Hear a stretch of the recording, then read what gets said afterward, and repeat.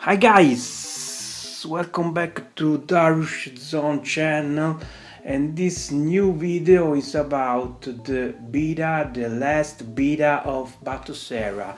Yes, I'm back on Batocera and I'm glad I'm back to this system, this front end, this fork of RecalBox, and this is the last beta. As I said, is the 5.22 last beta, and this version surprised me a lot. I've tested on as you can see, I tested on a test base card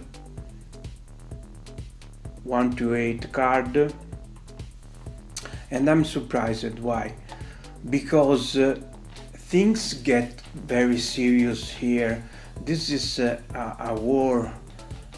The Batocera team started a war with the RecalBox. It's a fork, but they started to become very different. To start, this beta, it's not used anymore the theme, the RecalBox theme. It uses, by default, it uses the carbon theme, which is the default theme of RetroPie. This is very interesting because this ring a bell on my head and turn a light over my head, because one of the most surprising feature of this beta is that it seems total compatibility with RetroPie themes, much more than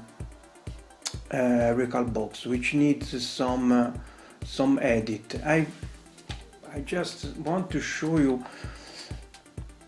First of all, this theme you can see here is you can download this Emulation Station Theme Fundamental, which is actually a theme on the Emulation Station RetroPie repository. You can download this theme. I show you the voice from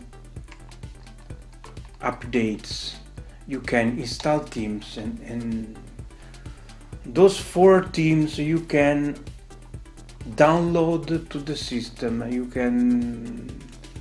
You must think the RecalBox not even give you the possibility to download themes from repository. You have to add the theme by yourself. So not only you can download these 4 themes, I will show you. I want to show you because we are just started. This is the simple emulation station theme. You may recognize it. You must consider this a test image. I put just some ROMs, but there is not art box. It's just a test. This is a beta. Remember that. So this is the simple and the Zoid. All these themes, I repeat, are actually on RetroPie repository, and you can install on the Batocera. But it's not over, my friends. It's not over, because I managed to import my whole theme JoyPie. You may recognize this theme from the glorious Omega image, and this is the JoyPie. It works perfect.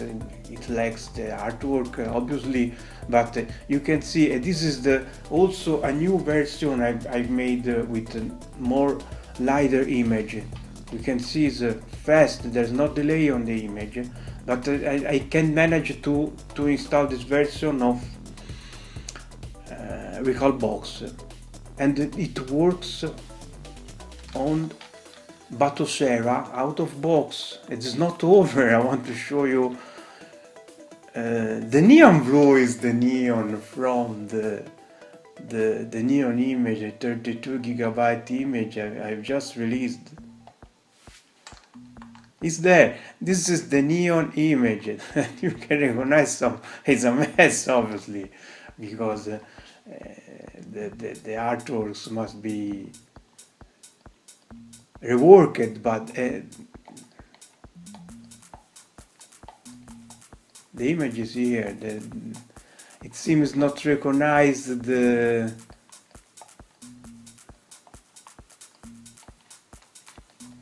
let's see if we can fix that, because it seems you have to consider I tested it for this video. I've not prepared anything. It's very let's try to set video, because and we have the game list screen, you see, because the neon use video actually. So fantastic, this it's work. And this is the Amstrad Gx4000, and this is one of new system supported by Batocera, and this system will be also added on the new version of RecalBox. Fantastic. So even the ArtPy, the old another old and this is fantastic. I can adapt easily. ArtPy Dark is actually Gestalt of the Fire and Ice theme. Do you recognize? Oh, fantastic. Even Gestalt works out of box. Oh, fantastic, so good. I repeat, there's to the compile. Let's turn back to fundamental. I like this theme. And we set this video with the fundamental theme. And so, don't waste time. The menu of this version, this beta version of Batocera seems a little changed. We still have the code in Media Center, the game settings where you can set the option for the emulators, so you can set the shader, and there's one of the most interesting thing of the Batocera. So you can add the overlays directly from the menu. This is the only front end which allows to make that offer this option, because not even RecalBox can do this. You have to set the bezel into RetroArch, but from my experience I learned the less you spend time on modify the option or RetroArch, the better is. So this front end try to do not mess you with the RetroArch, because you can also set the, let's leave this to auto, the missing BIOS. Another great feature of this front end is the possibility to check your BIOS, and it tells you what BIOS are correct and what not. I noticed that this utility is very strictly, because and it needs exactly the version you want on his database, but the games still can work if the utility tells you the BIOS is not good, but you can work anyway. This is the question, and the fact is the BIOS can work anyway. Advanced, you can set the core for the emulators. The same thing on RecalBox. Update game list. The controller setting, UI settings, UI mode. They added the kiosk mode and the kid mode, just like RetroPie. So this version seems to be more close to RetroPie than RecalBox, but still maintain the engine of RecalBox, because it's a fork of RecalBox. So it's still more simple, more user-friendly, more plug and play. But there's difference. It has the on-screen keyboard, just like RecalBox. the overscan, all these options. But there's difference. You can see Batocera let you modify the VRAM limit. RecalBox no. This useful option is for if you use a theme which use an image, high quality image, which can stress your RAM, and so you can made to the infamous widescreen issues. If you alter the RAM limit, you have to be very careful with that. You can work around these issues. When on RecalBox you can do anything. On RAM side you have to go for a lesser stressing theme. But this I think this fit very well with this compatibility with the RetroPie themes, which are very taxing on the CPU and on RAM. So the network settings is the same. You can go for net to play like the RecalBox. It has the same functions of the features of RecalBox, but some feature RecalBox doesn't have. So this is a very open war from between those two front end. RecalBox still be a mature project because it is around from a lot of time. But you have to consider the Batocera is made from former people of the RecalBox project. So these people they know what they do, and I'm surprised at the speed with they release this update when the RecalBox team is very slow. But let's try some games. I speak too much as usual. Another big thing of this beta is the Amiga. Amiga was updated to the new version of Amiga, so the version 2.5, and this is very good because they made the upgrade as is meant to be, because I show you the games are totally compatible with the new direct boot system. You are just to update. I show you how the XML file directly into Amiga,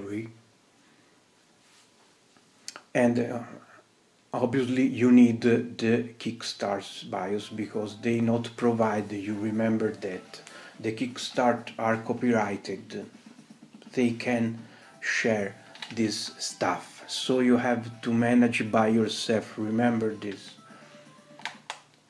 And this is the menu of Amiga, and you can see the version is the last, the 2.5. If you just need to select update WHD load database XML, and you are ready to play. There's not any option to set Batocera, and you have also the Amiga AGA1200 and the Amiga CD32. So all Amiga are covered. 64th Street in a classic. I always which even that one uses a fantastic overlay set by the Batocera, and this overlay seems to also have some screen effect and CRT screen effect. Very good. Guys, I love this overlay. It's fantastic. This seems very arcade room-like. Okay.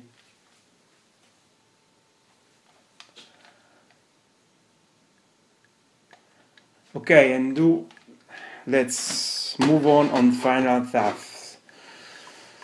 I'm very excited of this new version of beta of Batocera. I don't like so much they still uses the Vice core for the Commodore 64 when I prefer more the libretto version of the Vice. I hope they added this on the final version.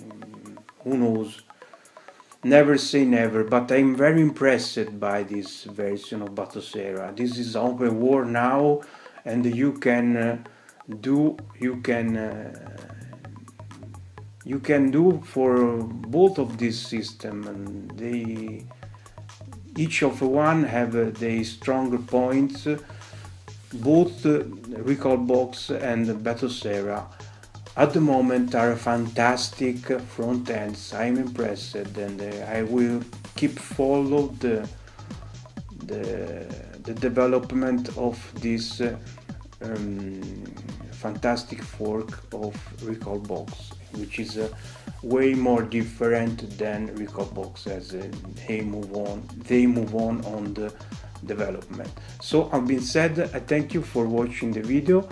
Subscribe to channel, and we catch up on the next one. Bye bye.